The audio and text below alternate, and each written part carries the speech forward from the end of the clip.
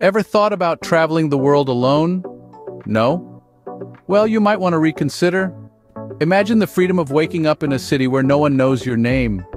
The thrill of stepping into a bustling marketplace where every sight, sound, and scent is a new discovery. That's the allure of solo travel. It's a chance to step out of your comfort zone, to challenge your preconceptions, and to discover a side of yourself you never knew existed.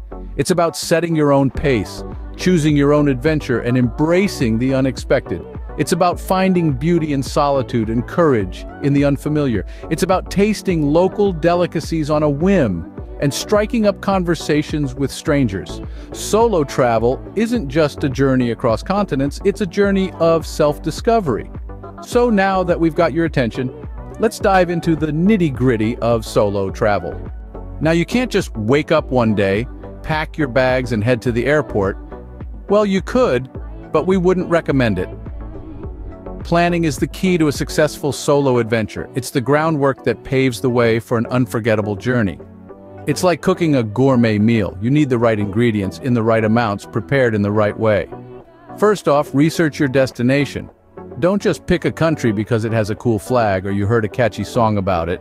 Dig deep, check out travel blogs, read guidebooks, watch documentaries. Get a feel for the culture, the customs, the climate. You want to know what you're getting into, whether it's the bustling streets of Tokyo or the tranquil fjords of Norway. Next, book your accommodations. There's nothing like arriving at a foreign city in the middle of the night with no place to stay. Trust me, it's not as fun as it sounds. So, whether you're a hotel person, a hostel enthusiast, or a fan of homestays, book ahead. And while you're at it, make sure you've got a rough itinerary. You don't want to spend your whole trip figuring out what to do next. Now let's talk packing. You might think you need to bring your entire wardrobe with you, but resist the urge. Remember, you're the one who has to lug that suitcase or backpack around. Pack light, but pack smart. Essentials only. And by essentials, we don't mean a hairdryer or a set of encyclopedias. Think clothing appropriate for the weather, a good pair of walking shoes, toiletries, and don't forget the first aid kit. And one more thing, always have a plan B. Because let's face it, no matter how well you plan, things can go awry. That's part of the adventure. So have backup options for accommodation, transportation, and activities. Remember, a well-planned trip is a safe trip.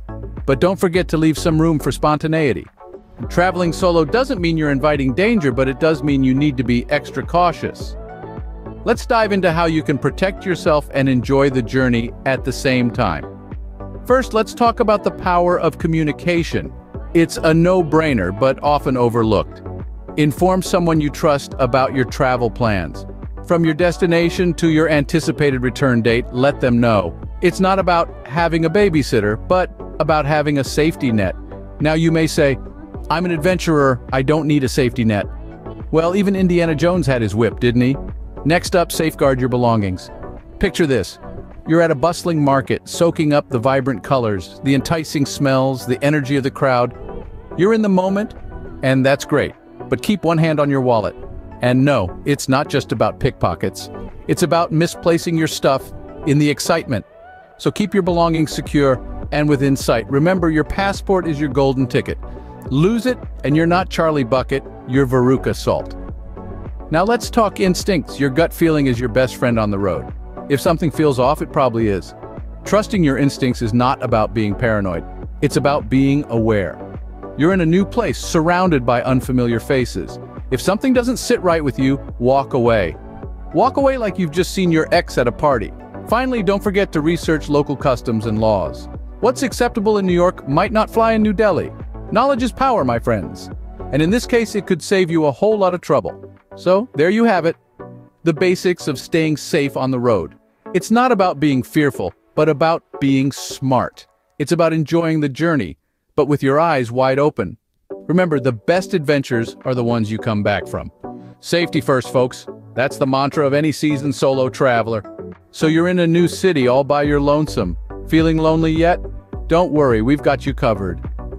Now, navigating social situations in a foreign land can seem daunting, especially if you're flying solo. But hey, remember that the world is one big party and everyone's just waiting for an introduction. So let's dive into a few ways you can make friends while traveling alone. First off, group tours. They're an incredible way to meet like-minded adventure seekers. Whether it's a cooking class in Italy, a hiking tour in Patagonia, or a historical walk through the streets of Istanbul, group tours are your ticket to finding your tribe in a new city. Plus, they come with a guide who knows the lay of the land, so you're learning while socializing. It's a win-win. Next up, local events. These could be anything from food festivals, live music shows, to even a pottery class. The key here is to participate, engage with the people around you, ask questions, share experiences.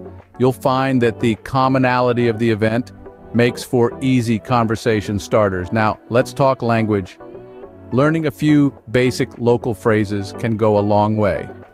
Not only does it show respect for the local culture, but it also breaks down barriers. A simple hello, thank you, or where's the best pizza in town in the local tongue can open doors to conversations and, who knows, maybe even friendships. And remember, it's okay to feel a bit awkward at first. It's part of the adventure. You're stepping out of your comfort zone, and that's where the magic happens. So embrace the butterflies, muster up some courage, and start a conversation. You might just stumble upon a story that's worth more than any souvenir. Remember, strangers are just friends you haven't met yet, so don't be shy. Solo travel isn't just about seeing new places. It's about experiencing life from a different perspective. A perspective that's uniquely yours, without outside influence, allowing you to absorb the world in its raw and authentic form. When you journey alone, you're not just a tourist passing through, you become a part of the landscape, blending into the rhythm of life that pulses in every corner of the globe. The smells, the sounds, the tastes, they become a part of your story, etched into your memory, creating a vivid tapestry of experiences that are wholly and uniquely yours. And it's not just about the external journey, but the internal one as well. Solo travel has a way of pushing you out of your comfort zone, testing your resilience, and challenging your perceptions.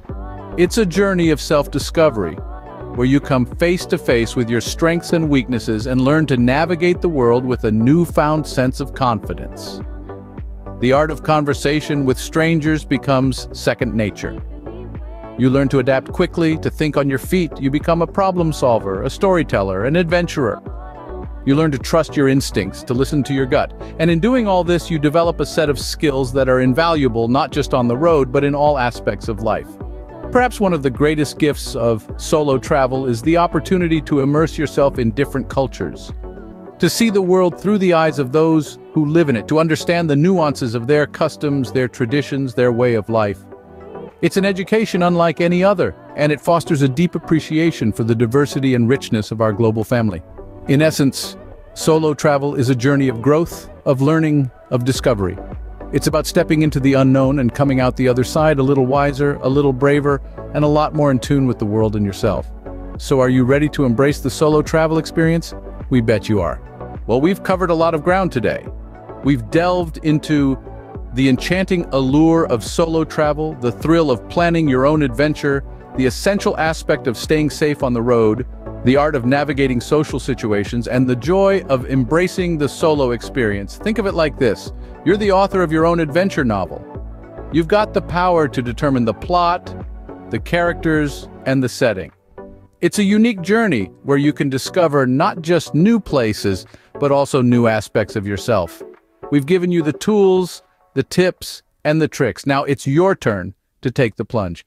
Plan that solo trip you've been dreaming of. Let your curiosity guide you and your courage drive you. Remember, the world is a book, and those who do not travel read only one page. So go out there and start reading. Thanks for watching.